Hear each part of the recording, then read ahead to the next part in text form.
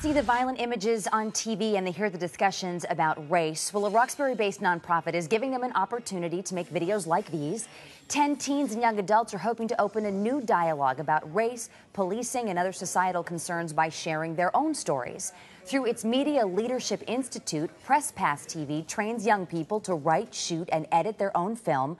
Recent events leading to a greater focus on how people of color see police and how police see people of color.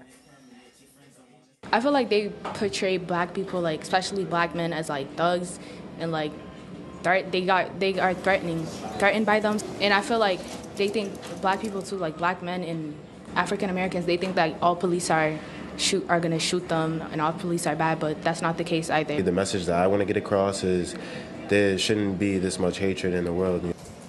The 10 projects will be shown in August, and some of the films also deal with issues like bullying, poverty, and education. And we invite you to stay with us as we present 5 on Race in Boston, a day-long examination of the state of Boston's race relations. Again, the goal here is to spark conversation and present points of view in hopes a path toward solutions can begin.